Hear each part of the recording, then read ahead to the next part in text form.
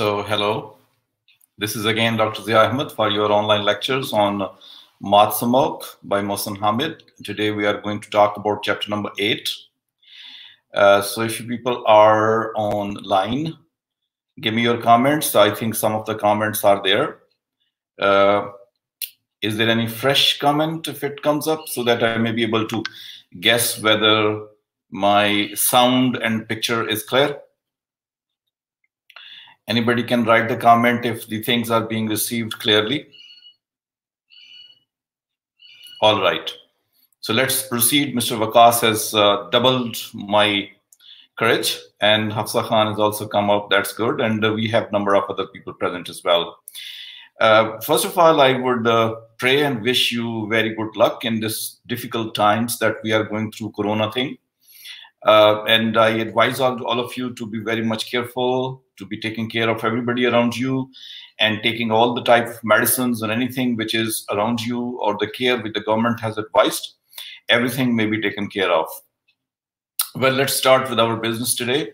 I'm starting with chapter 8, but I must say that chapter 7 is not that useful because it simply goes to talk about some of the friends of Mr. Uzi and the lifestyle they enjoy and the parties which they do and what happens in these parties. However, one thing was quite significant in that chapter, that at a certain moment, Daru or Darashiko becomes upset with the idea that he is playing foul with the wife of his friend, and at that time he feels bad up to some extent as well. It means that a good human being has not died in him altogether, though he's suffering from a number of issues in the last chapters we have read out. Today's chapter that I'm going to display before you is really very significant, and that chapter goes to discuss to you people something about, as the title goes to say, what lovely weather we are having or the importance of air conditioning.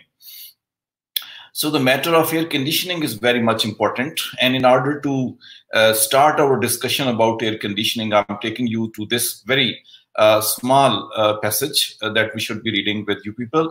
The matter of air conditioning will definitely come later on. First, we need to talk about the beginning of this chapter, and that's really very significant. I am calling it significant because it is just about me. The professor of English and the similar kind of thing will be talked about with reference to a professor. So let's read a few of the chapters to come to know what the professors are mostly and what do they do and what they try to say, what's going on in their brain and what is the type of thing that Mohsin Hamid is trying to highlight. So let me read that passage for you. It says, the pioneer of academic commentary in this field is Professor Julius Superb. Although his ideas received a cool reception when first aired, they are now widely influential and are discussed not only in doctoral dissertations, but also in the boardrooms and living rooms throughout the land. Indeed, Lahore will not soon forget the Superb professors presented at the provincial seminar on social class in Pakistan. So you can see one name has been given to a professor, and it's going to be an imaginary professor, and that's going to be Professor Julius Superb. Later on in the chapter, he will be addressed simply as Professor Superb. This Professor Superb is talking all the time on class distinction in Pakistan. So the theme of the classification in Pakistan, that the people are rich class, poor class people, and middle class people, that will be discussed with reference to that. And that is why the professor has been brought forward here. We have been discussing that in Pakistan, the classes are different and every class has its own problems and issues.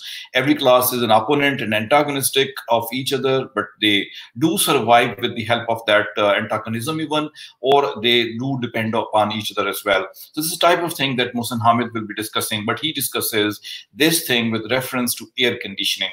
I shall come to air conditioning later on, but first let me talk about these passages which are relevant to this professor. The professor, for example, look at this passage, which is quite visible before you.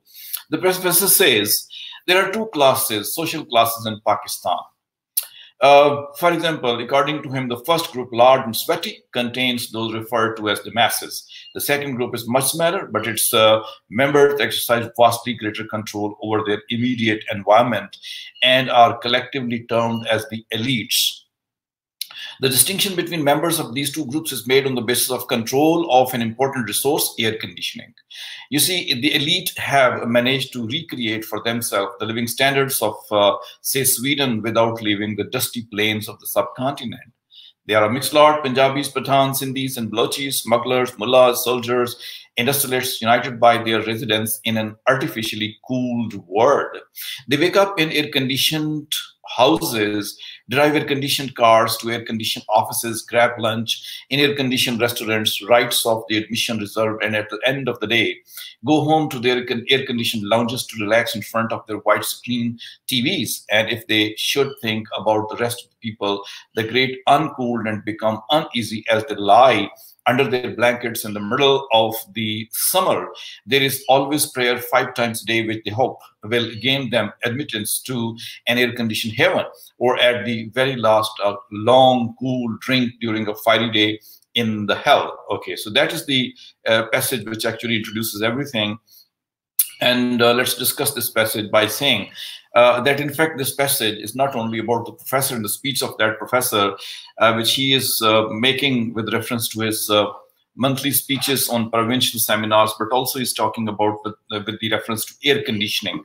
So according to Mohsin Hamid, if there is a type of division among the people in Pakistan, it's based on air conditioning. And according to him, air conditioning is just like creating Switzerland environment without moving the plains of Punjab or Pakistan. You can create this type of environment by air conditioning. So in that way, the air conditioning divides the people into 2 groups, according to him. One group is a sweaty mass of the people. Sweaty, how beautiful the style is going to be in order to recognize or to give a type of identity to the group of the masses who are sweating all the time in the summer season. Their clothes, their bodies, their every part of the body may be wet with sweat. So they are the people who are sweaty, and they smell as well because of the sweatiness, and that's the type of the people who are lower class people, according to Mohsin Hamid. In comparison to that, we have another class of people who are really very rich people, and they can afford the power. They can use electricity in order to run their air conditioning system and can create a very good air conditioning system for themselves. So as a result, the class difference is created with reference to the thing which is called air conditioning.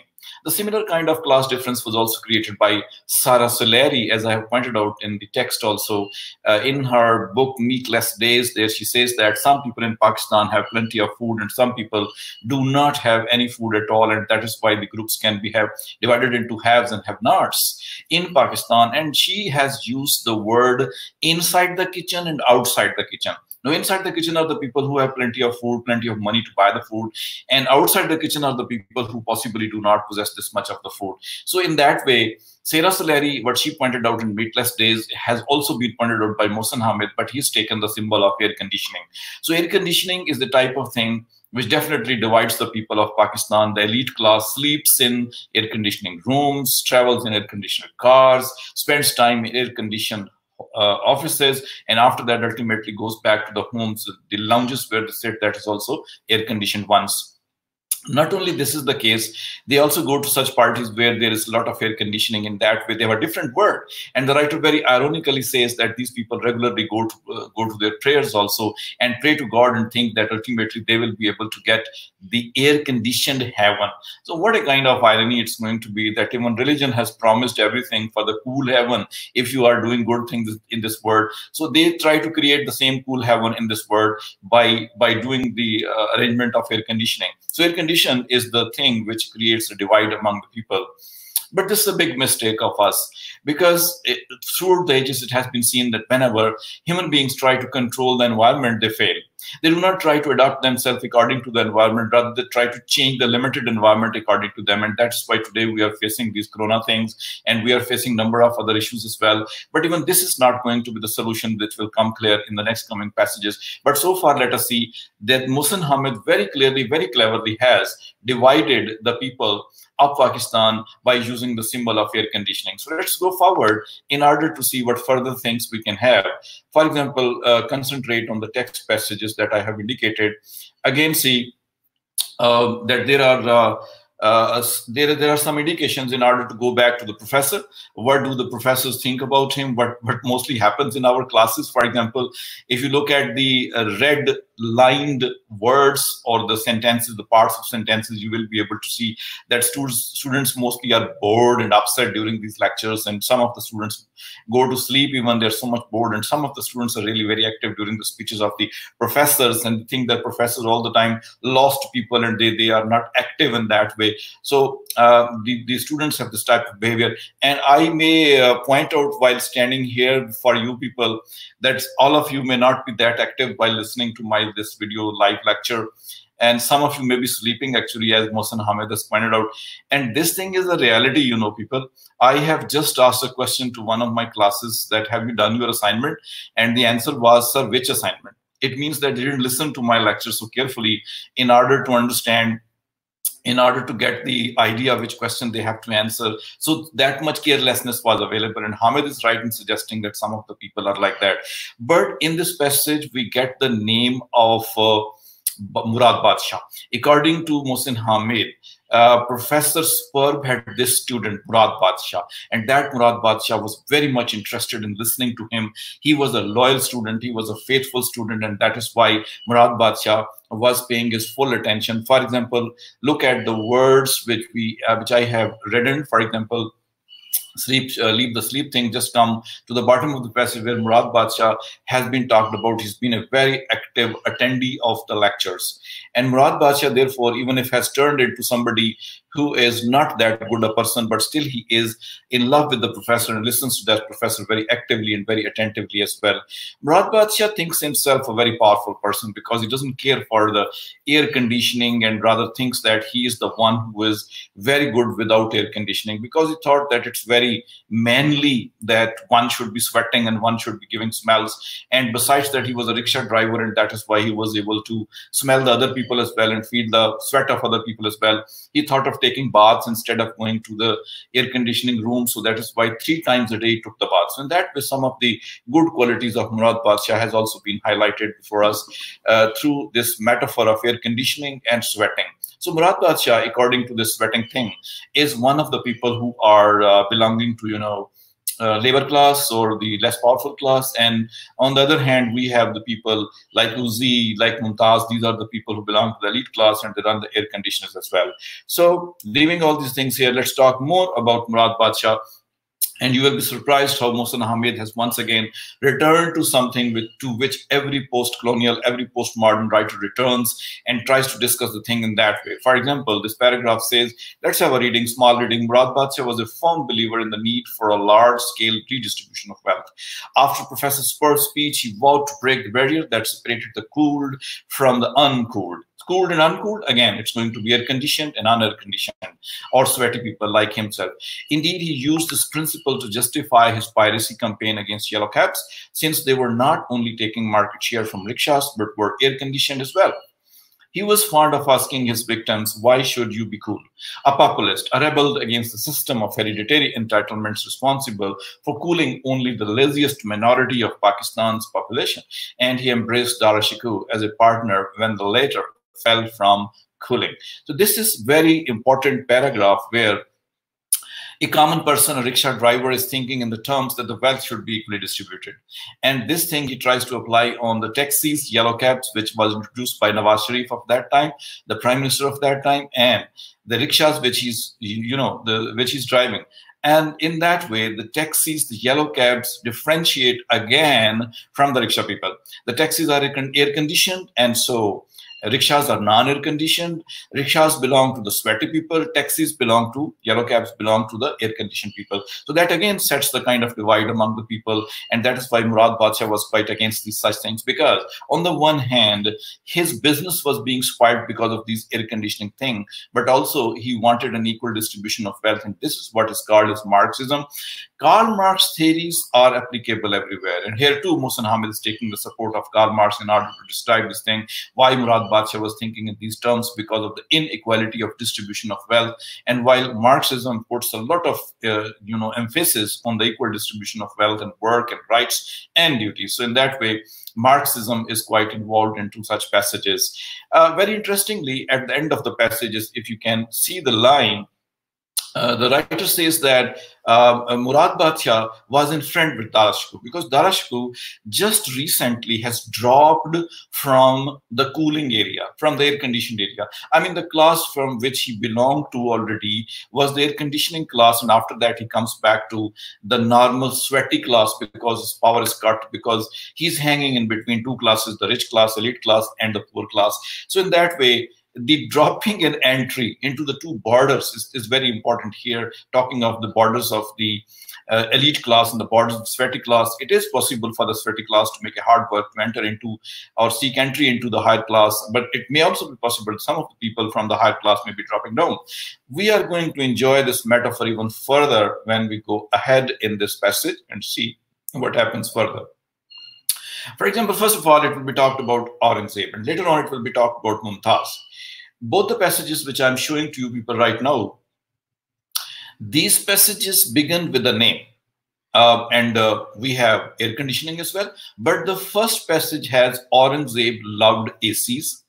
The second passage starts with Mumtaz hated ACs. Now here is something very, very interesting. Because Mumtaz and Aurangzeb both belong to the elite class, but one of them loved the ACs and other hates the air conditioning. So in that way, one person loves his own class, but the other person does not love, rather hates that old class. Let us see what is the reason behind that, what is going to happen there. Aurangzeb, as has been talked about in this paragraph, you will read it yourself, that he was all the time very happy. He wanted a big kind of air conditioning and wanted central air conditioning system whose remote control should be in his hand. And he wants that if the electricity fails for air conditioning, he should have a separate dedicated generator of electricity so that his enjoyment of the AC should not fail at all. And even during the summer, he would take a heavy blanket on him in order to avoid shivering at the middle of the summer. At that time, so big, heavenly type of environment he can create. But on the other hand, if you look at the second passage, Mumtaz doesn't love that. She hates it. She doesn't want to be there. And it was a big, surprising thing for Aurangzeb, first of all in America and later on in in Pakistan as well, where heat was there, but she didn't like this AC thing, and she wanted to be out of that. There was a lot of cold most of the time, and the history has been talked about that she once caught pneumonia because after having a match, she came home and she slept or stood before the air conditioner. After that, she caught pneumonia. From that time onwards, she was not liking this air conditioning system at all. Now, what was happening with her, that she could not tolerate air conditioning, while on the other hand, Uzi was the person who would definitely love air conditioning. Both were poles apart from each other, and that brings them separate even after living in one class. So intra-class and inter-class struggles and conflicts both go on. So here we are at this moment when there is an intra-class struggle between two members of the same elite class, and after that, let us see what happens with them. The birth of Muazzam to Mumtaz, that was also something which made the things possible, because Muazzam also wanted air conditioning, Aurangzeb also wanted air conditioning. So they ultimately settled that a very low temperature will be maintained, as our Wabda people suggest us most of the time, that okay, maintain to 26 or 22, do not go down to 15 or 10, and that way save as much electricity as you can.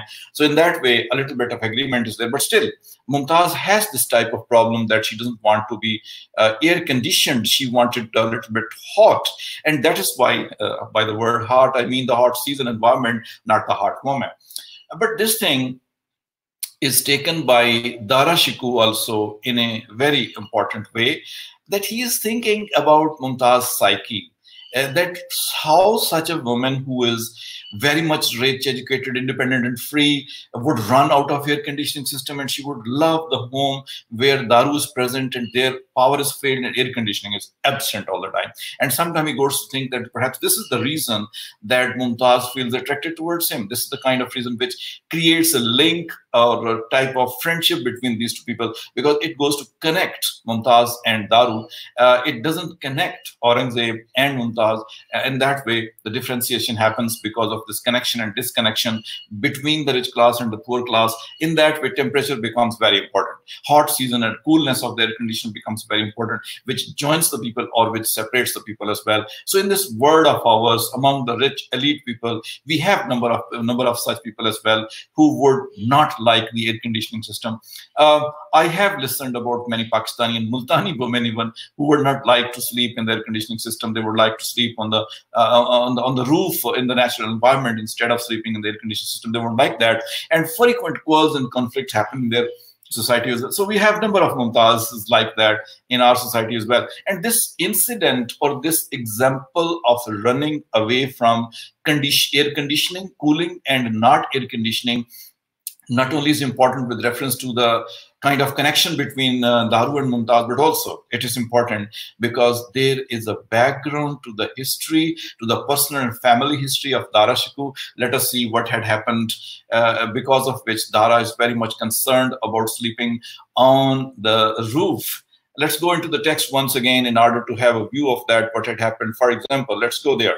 And here you find, after certain passages, that Dara Shikoh remembers one of the nights when power was off and Dara Shikoh's mother, who was sleeping inside the air-conditioned room, she would like to then go to the roof there in order to sleep there, and she also took the charpai or the cot of Dara Shikoh also there.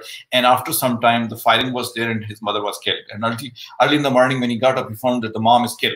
And because of this killing, it became a big trouble for Dara Shikoh that absence of air conditioning can cause anything bad for him. And this became a type of psychology of him. So Mumtaz and Dara both have a type of psychology. Happened or formulated because of their history. Same was the case with Mumtaz, that she caught pneumonia because of certain happenings in America, and same is the case with this Dara, that he also had the loss of his mother because of this lack of power and air conditioning stopped. She had to sleep upward. So in that way, both the characters are suffering from certain psychological troubles as well, and that has been pointed out to us through Mohsin Hamid. These things make Mohsin Hamid a postmodern writer as well, because he points out to the people in such a way, without saying that they are bad or psychologically sick people. He indicates the things which happen to them, and so that we may be able to analyze their brains as well. So in this way, as we have seen that Mumtaz and Dara have these type of feelings. The bullets, people on the Eid, on the marriages, they fire the bullets into air, and some of the stray bullets can hit anyone. These are the things which have been talked about. It's not that important. Let's go forward to some other passage in order to understand what are the things which are really very important. In that way, we have reached to the end of the chapter as well. So let us repeat the whole thing that we have discussed today. In the beginning of the chapter begins with the Professor Superb. I don't know what names you people might have been giving me, because I too behave in the same way that I try to give a type of lessons and moral lessons most of the time, chastising you people, teaching you people, telling you the secrets of the word, how to live into that. I have been pointing out to that. I always advocate equality, but the equality comes with hard work. That's the type of thing we should do in order to gain access to the resources of the world. Without work hard, we should not claim that hard work as well. So that is about Professor Superb and speeches involving Marxism, with the help of which everything can be termed as equality-based, maybe the Marxism of sociology or that of psychology or that of economy. Everything has been talked about in that way. And very beautifully, Mohsin Hamid has used the symbol of air conditioning in order to justify the class system existing there inside Pakistan. And this has been told to be air conditioned or cooled class, and then is the hot class, sweaty class, like Murad Badshah, and the intra and interclass interference that has been talked about. So we can say that this passage is, or this whole chapter is concerned about the differences of the people, differences of the class, and these differences are only because of the kind of money they have or the control of resources they have, the elite class has, and the people who are not in the elite class, or beautifully they have been called as the sweaty class, these people do not have all these things, and as a result they have the problem with them. So that is what was important in this chapter. Note the question which you need to answer, and do not say later on what was the question. The question is that how does, so note the question please everybody, how does Mohsin Hamid use the symbol of air conditioning in order to explain the difference between the elite class and the sweaty class? This is one question. And yes, if you forget to write, you can go to my video later on and watch that as well in order to find out more about that question. Another question can be there about Professor Superb. What type of image of the professor has been portrayed by Mohsin Hamid? What type of image of the professor has been portrayed by Mohsin Hamid? These are the two questions out of this chapter. You people may be noting it down. In that way, the chapter ends altogether, and next time we shall be doing the next chapter and discuss that in detail as well. Now, if you have a question for me, I still have 5-6 minutes to talk about the question, if any you are having in your brain, or in the comments even. You can write in the comment section so that we may be able to talk about that as well. Well, waiting for your question, waiting for your comment as well. So upload your question quickly.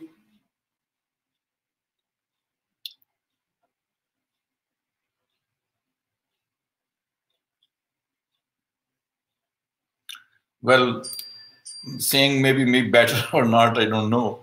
But professors are like that. It's a common consensus that professors are lost in the word most of the time. This question comes from Muhammad Wakas. Sir, can this difference between rich and poor be finished? Well, till the time capitalism is there, till the time there is no socialism, as people have been saying and history has proved, this difference cannot be eliminated. Well, all the religions of the world, possibly, they have been trying to create an environment in order to create equality among the people, but it doesn't happen most of the time. We people live in a competitive world, and definitely competition is there. That depends on number of qualities which you have, number of things which you possess, and number of successes you gain. All these things combined together in order to create a class difference. This is an attraction for human being, and that is why, philosophically speaking, they try to gain as much as possible. So till the time this type of capitalistic system or capitalistic ideologies keep on, this class difference cannot be eliminated 100%. Though efforts can be made in order to improve the lot of the poor people as well. And then there is Samir Rana's question, sir, why the AC has been used for class difference? It's a very good question. Air conditioning is the system which cannot be run by a poor person, even if he buys air conditioning, because air conditioning is very costly, and after that, the footing of the bill of electricity is even more costly. So this thing can be done only by the elite who have profuseness of money, who have a lot of money at their disposal, who can spare money for this type of purpose. And that is why this is clear-cut difference between the people who can run the AC and who cannot buy one, and how to run that AC. They cannot pay the bills as well. That is why the symbol is the most appropriate one. Okay. There's another question from Gulsher, and he says that if Uzi loves AC and Mumtaz hates, how they live together. The text goes to show the kind of conflict between them, though they are tolerating each other, and you know the upper class people can tolerate for a long time, and then the crack comes there, and that crack is now creating a type of friendship between Daru and Mumtaz. It's not living together in a very good way, it's living together in a very bad way. So love-hate relationship exists between them. They love each other because they're husband and wife, but they hate each other as well because they have a different type of psychology as well. So they're not loving each other exactly as they should be loving as husband and wife. I have Aman Zahra's comment, because most of the people used to sleep on the roofs. Yeah, at that time when power was not available, when electricity was not available, the elites and the common people were the same, but this thing has created a divide among the people. Sheikh Tala says something, writer has criticized our educational system. So who is responsible for it, and what is the solution? Well, writer is not criticizing education system, let me say.